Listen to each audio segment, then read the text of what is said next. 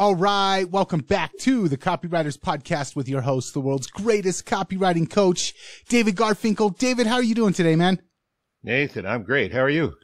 I'm good, and I can tell from the three-way that we have on the video version of the podcast that we've got a guest lined up for this week's episode, and so I'm kind of excited about what we're going to be doing this week.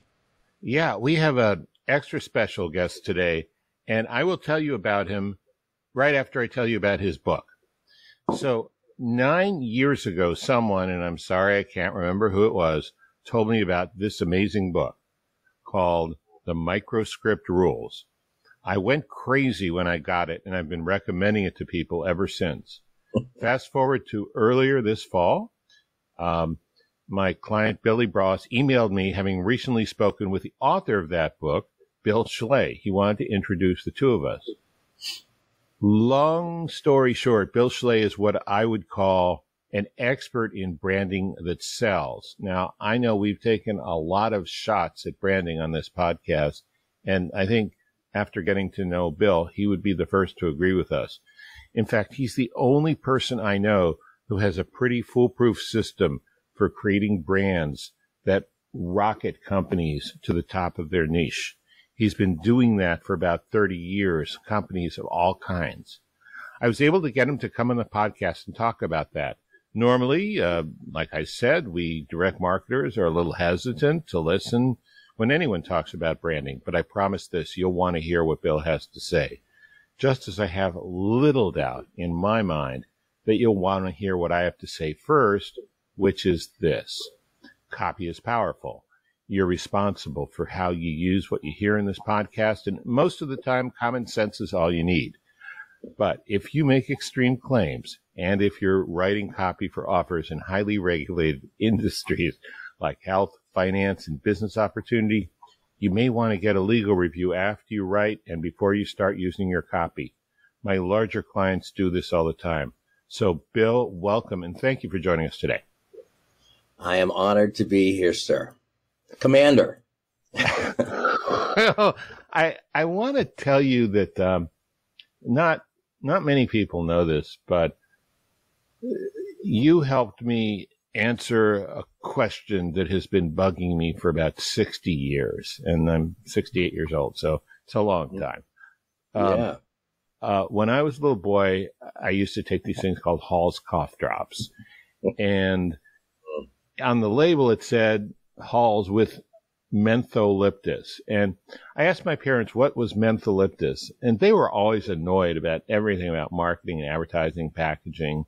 You know, they were truth-seeking science, silly truth-seeking scientists, but they had no room for stuff like that. Well, when I moved to California, I learned that there were eucalyptus trees, and I kept searching for the mentholyptus tree. I couldn't find it. And then, talking to you, I realized mentholyptus was invented on Times Square at 1515 Broadway at Ted Bates, where you worked. And that has a lot to do with branding. Could you explain? Yeah, because my boss, Bob Froelich, who is, I would consider one of the brand titans that you've never heard of. Most of them you never heard of. But because he made it up. Now, here's the thing. I'm not sure that I know that was their word. I'm not sure that Froelich made up that word, but it was a brander did, like either the company did. What Froelich made up was a name for what it did. He called it vapor action. And it's the simplest example of how one little tiny idea, two words. You know, people think that those old kinds of commercials aren't that sexy, but what's sexy, sales is pretty sexy, especially when Hall's was a little tiny unknown brand from England, a over-the-counter cough drop brand. And these have, you know, Hall's, what do they have? They had Dr. Smith's and remember Luden's and a few of those things, and everybody knew they didn't work at all. And so Hall's came over and they hired Ted Bates, which is the place that I worked, and they threw it at Froelich. So they gave Froelich one of these. He decided, let me taste the thing. And he put it in his mouth and he spit it out into the freaking right into the flower pot next to his desk. And he said, oh, it's like, he talked with sort of a patrician accent because he'd gone to Princeton. In those days, all the ad guys, because advertising was about this deep truth, and they all came across as like Harvard professors finding you the truth. That's what they did. Okay. So they wanted clients to think that. So he spit it out. He said, oh, it tastes like Vicks Vapor Rub, because it had all this menthol. And the trick was that Halls, that we used to call the candy, but Froelich made us call it the medicine. Halls is basically, Halls is 2%, 2% menthol and 98% sugar. That's what the medicine is. And it's about the same menthol you get in a menthol cigarette, but it comes up and it, does that menthol thing in your sinus and stuff, makes you feel good. And Froelich decided to use our little rules.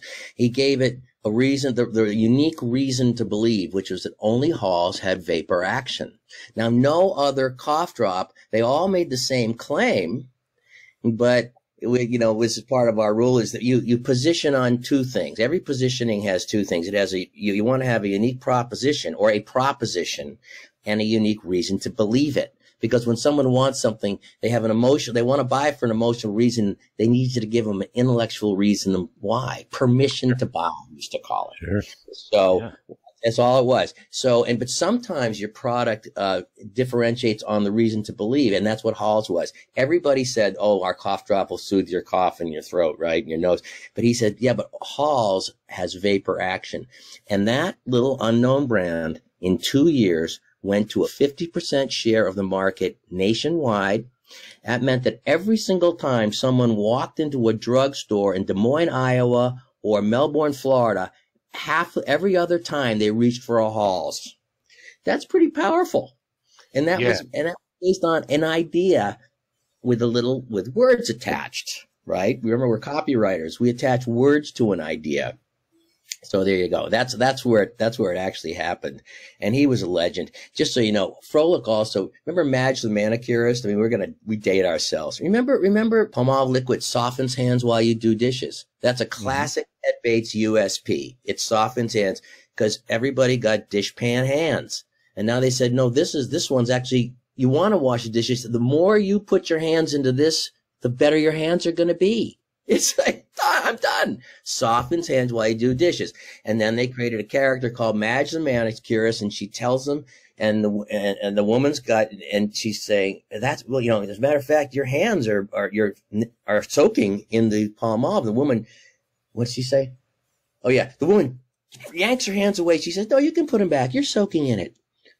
It softens hands while you do dishes. And that was a Froelich did those kind of things. The key thing you told me was a big idea. And in copy, we also talk about big idea. Maybe in direct response, maybe it's the same, maybe it's not, but you've actually come up with a way to create a big idea, which boggles my mind. Could you sort of walk us through that? Look, the one thing I figured out after 30 years is that all this, I call it the universal theory of everything, that all of these truths, when you're trying to figure out branding, you're trying to peel back everything and find the ultimate level of truth.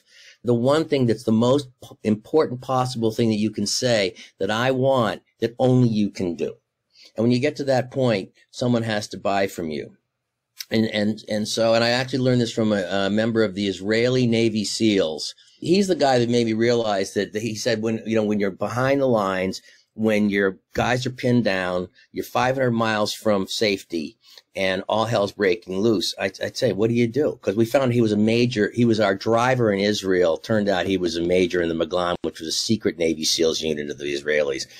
And he said, we sit down, I get my guys together, and we ask each other, where is the center? In other words, what do we got to do? What's the most important thing? And what do we got to do right now? And when you're starting to write a letter, you're trying to find that one belief. When I'm trying to brand a company, I'm trying to find where is the center. And every truth comes down to something. If it's not simple, it's not the center, But so it's all related. I mean, the big idea, I'm looking for one idea that a company can stand for. When you're writing a letter, you're looking for one idea that it's so critical that it's going to sell this product right now. And like I said, I call you copywriting guys, the Navy SEALs of marketing, because you guys are exquisitely trained and I think exquisitely selected. I'm blowing smoke up your ass now, but I believe this. Tactical guys, which is exactly what the Navy SEALs are. They go in, they put them on a mission. They're the only guys in the military that are allowed to go off and wing it their own way because there's no rules they go in and do things there are no rules for. They figure it out. They deal with the mission and then they get out and no one knows who they are. But they do, right? Sounds just like kind of copywriters we are. Yeah. Yeah. Except you guys make a lot more money than they do. Right. That's true. But our lives might not be as exciting all the time, but still. Yeah. But they end up, believe me, they end up pretty broken down and beat up, but they're good guys and they're all really smart too. It's interesting. So I think, we're doing the same thing. I just did it in a different framework. So, at Bates, you had a big product. It was a mass market product or you were branding a company. And all that meant was a brand. And I was always trying to figure out rules. And the more I thought about rules, I realized that rules has to be shorter. It's not a rule. Maybe you get a sentence made for a rule. A brand, here's a definition that no one else in the world is going to ever tell anybody. And that is just a brand is just a difference attached to your name. That's what a brand is. Ooh, say that again. A brand is a difference attached to your name. That's fantastic. Okay. Now, here's the thing, though. It's a very special kind of difference. See, it's a difference that makes you want to buy. So, Nazi, I hate the Nazi, but the Nazis are a brand, right? They stand for a lot of things, okay? Yeah. You don't want to buy them, but it's a brand. If you want a selling brand, it's a special kind of idea. So, and then what I did is I broke it down. They never taught us, but we broke it down so we could teach it. So we said it's an idea that stands up to 5 tests. Okay. I call it a dominant selling idea. This one idea. It first of all has to be superlative. It has to say you're the best at something. Because no one ever went out to buy the second or third or fourth best when they had a product. They went out to buy the best thing they could possibly find, the first thing they remembered, as long as they had money to buy it. So it has to be superlative or find something else. The next thing, it has to be believable. It has to be important. In other words, they have to want it. So my favorite story is you can say, well, our clothing store, we have the biggest selection of brown ties in San Francisco. Biggest selection of brown ties. Right? Well, that's fun. But nobody wants it, so they have to want it. The next thing, number 3, is it has to be believable coming from you. Okay. Now, all these big corporations with all their phony arrogance, which they all have, these corporate people, they think that their brands they breathe their own fumes. They think their brands are so incredibly important that if they just put their name on anything, the world will go out, instantly buy it and believe it. And to prove that that's wrong, so you have to believe it has to be believable coming from you. Imagine Colgate bacon. No. Yeah. Okay. And I like bacon too. Yeah. Guess what? Well, the geniuses at Colgate you can go on the internet. They actually put that product in stores for a while until it was such a ridiculous disaster they yanked it out. That's how stupid they really are in terms of brand extensions.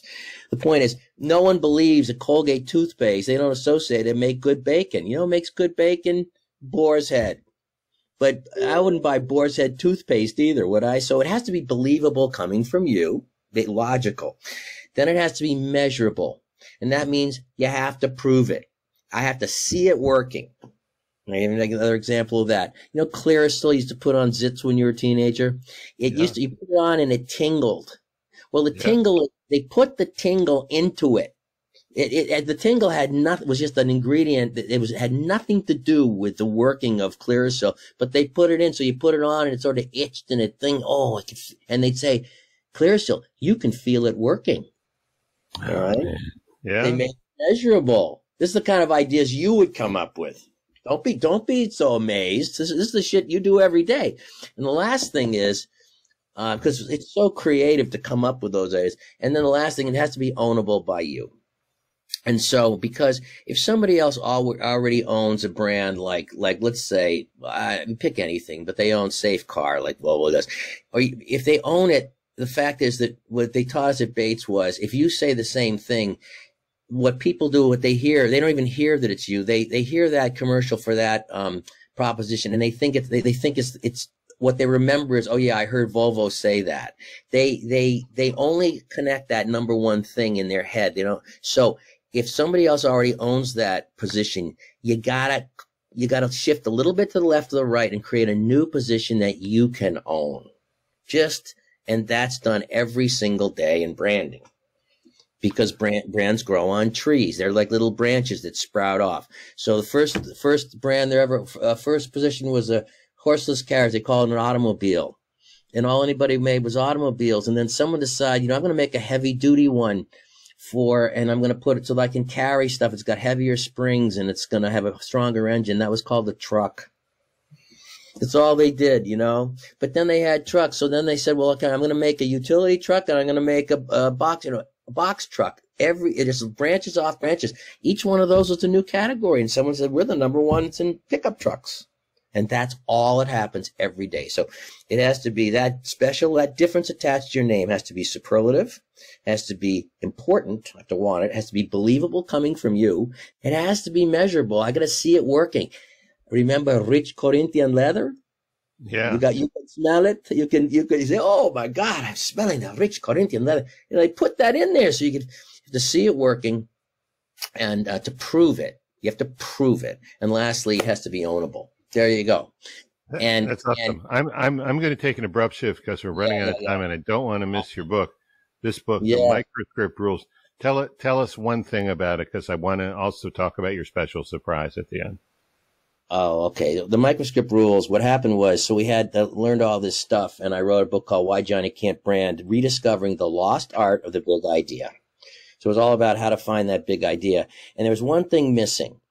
And I discovered that when I was on a radio show, a political radio show, and I was talking about what the Republicans were doing and why they kept winning elections. And I say, well, the Republicans, the Democrats give you a white paper and the Republicans give you a tagline. I said, what they do is they give you a little, they give so that Bubba can go into a bar and he can say, you know what? I ain't voting for no flip-flopper. Okay? That guy's a flip-flopper. So I gave him the language to say. I said, they're giving him little micro scripts to say. And we both at the same time said, holy shit, you know what? Those are microscripts are pretty important. They're giving them little scripts to repeat word by word. And then I realized that's what taglines were. And I realized that, coming up with strategy is useless unless you do take that last step over the goal line, which is give them this little, a sentence or so to remember and repeat. And that's a microscript.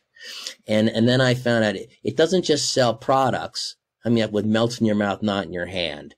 Or what happens in Vegas stays in Vegas. Those are microscripts. It doesn't just sell products. It also changes history. Okay? Workers of the world unite. You have nothing to lose but your chains. Right? Yeah. I have a dream today. We want equal pay for equal work. Hey, our Father who art in heaven, hallowed be thy name. Those 6 words change history. That's what a microscript is. So I wrote a whole book about it. And that's the final piece of the puzzle. So I have 2 books. I have the book about how the big idea, but then, coming up with telling your story in a sentence or less. Yeah. I wanted to talk about the 3 things on the cover. The Microscript Rules is the title, but it's not what people hear. It's what they repeat. And that's the Bubba example in the bar. Yeah. And this one, everybody should know about this, how to tell your story and differentiate your brand in a sentence or less. Yeah. And the reason I changed it, I did a second edition. The reason I made that the tagline is, so then I'd be out trying to pitch the book, here and there. And I'd be at these, entrepreneur events and they want to, what's your book about?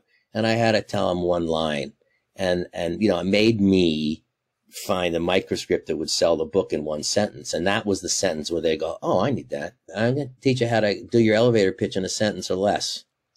Yeah. And they go, oh, okay. I need that. And then I realized, you know what, that's the one. But it's not important what people, it's not what people hear. It's what they repeat is just another microscript. And it's very, very important. It's just that it shouldn't be the tagline of the book. So that's where that, yeah.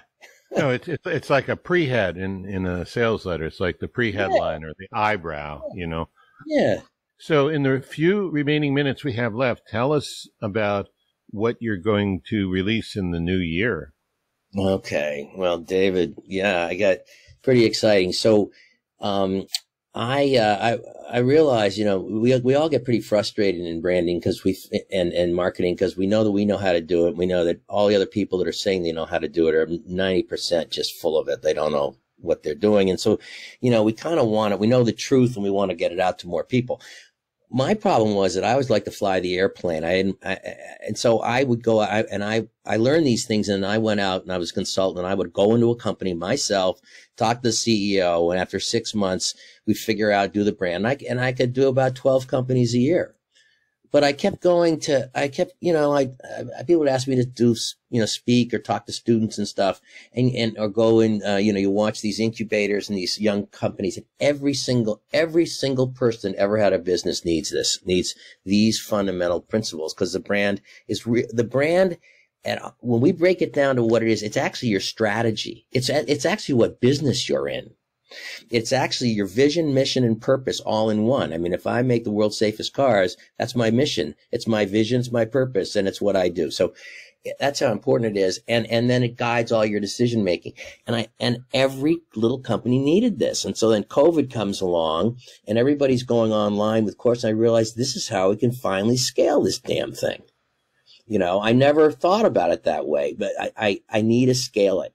And online courses was the way to do it. And so I saw the masterclass.com. I decided this was my magnum opus. So we were going to make it to that production level. And we're doing an online course, called the Brand Titans Master Course. And in 15 very short classes, I'm going to teach you every single thing that I know, and every single rule that I learned, and every technique that I know in 30 years of doing this. And I'm confident that nobody else in the world is teaching it like this. Well, yeah, but, I mean, we were talking about this earlier, and even just before the show today, you were telling me it suddenly dawned on you when you were at Ted Bates. And by the way, I want to mention when you were in that Gladiator Tower, I was in Rockefeller Center about a third of a mile away over at McGraw Hill in another Gladiator Tower. And so these guys, they never told you anything. They kind of expected you to get it because they had it, and it was up to you to figure it out. Right. And that was true for everybody because nobody had ever spelled out how to do it. And you realized over 30 years that this could be made into a system. And this is not a system you dreamed up on a napkin at a Starbucks in a hotel penthouse in Las Vegas. This is something that came out of actual experience of elevating people to the top of their niche over and over again with brands. True? Yeah. It was true. Everything you're saying is true. I'm thinking about it. The things I go to work scared every day.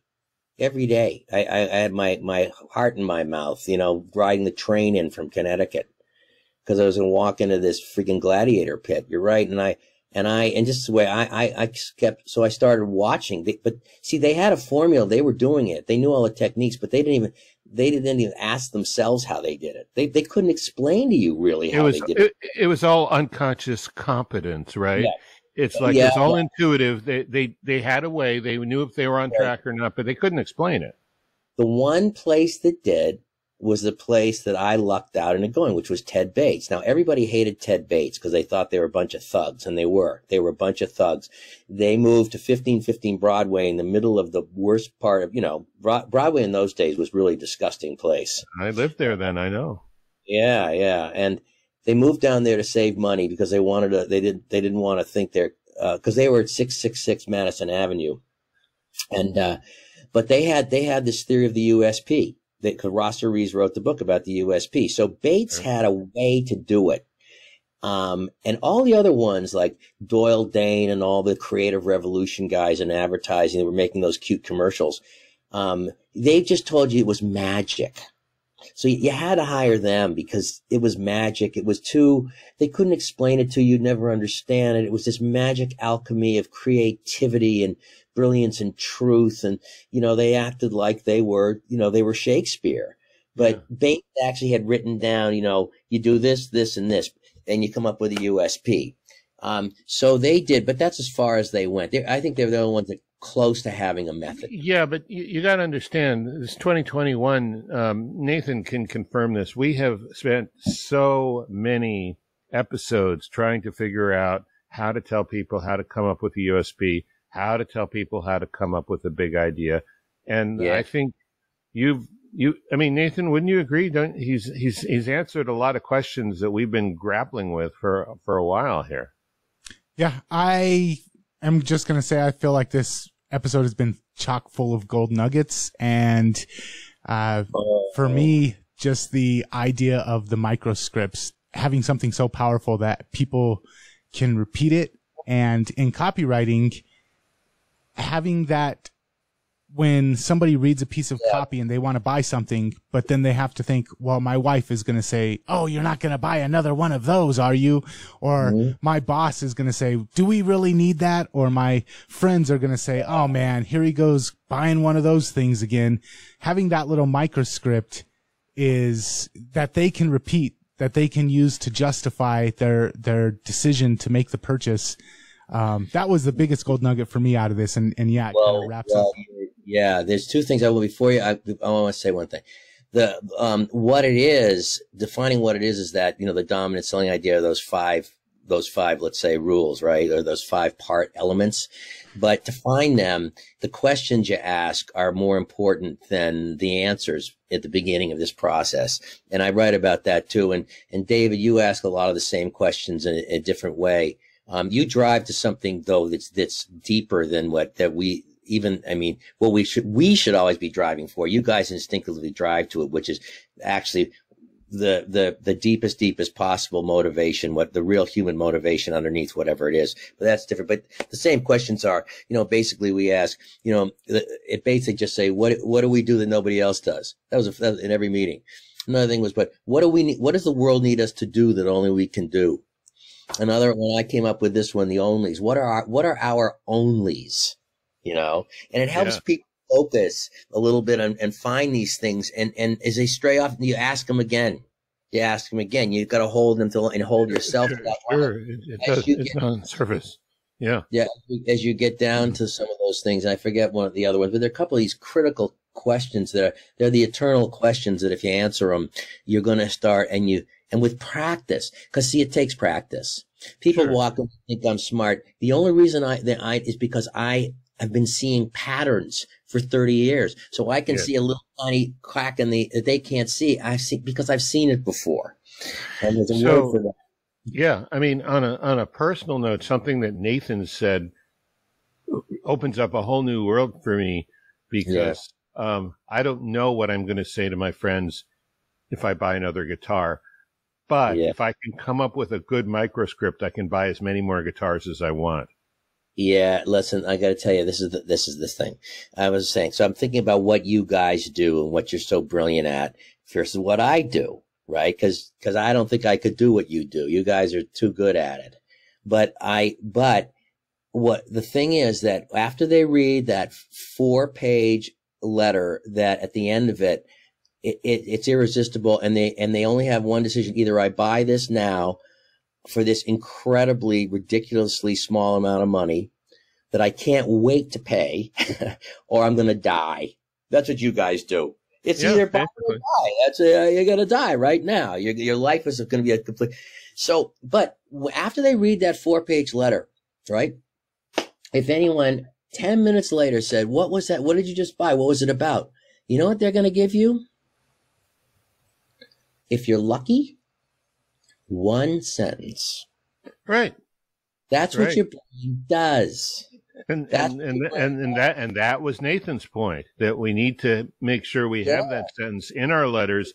So, because we always talk about intellectually justifying the emotional desire, but sometimes a reason for refunds is that we didn't give them a way to verbally in one sentence justify the purchase to their wife, their husband, their banker, their mother-in-law, their Elks Club, whatever. Yeah. We need the words because they're not copywriters, because our brains, the little bit of neuroscience that I read about before I read the microscript rules, which is why these are so important. It's because people, these are the gut feelings that we have. Our entire brains run on something called heuristics, which are just little rules of thumb. Our entire brains.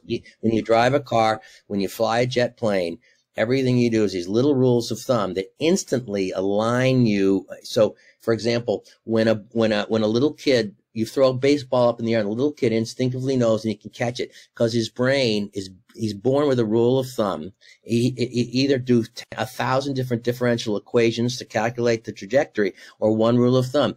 Keep your eye on the ball, keep the angle constant. Now that one thing, that little rule is the same as doing 1,000 differential equations because it just works. And so our brains instinctively, because we had to know how to think in seconds, every time we crawled out behind our rock, we were going to get eaten by something, and our brains had to think really, really fast. And so they had to brand something friend or foe in an instant. They had to remember things, and that's what we did. And so we still do that, We're going to have to wrap this up soon, though. Yeah.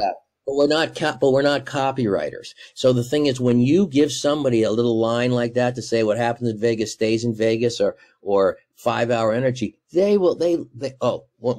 the best one of all, the jewelers do this.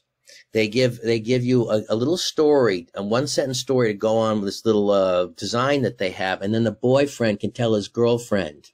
So he gives her this little diamond thing that's sort of squirrely shaped, and he says they call it a journey, and she now wants to have sex with him. But he didn't make that up. The jeweler gave him that microscript, and he was so happy. So the jeweler was sort of like a procurer or a pimp, right? Yeah, that's what the jeweler does. But the jewelers are masters at that.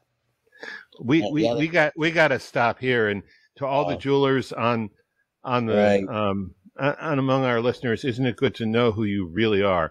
So, oh God, I apologize. No, we're just kidding around.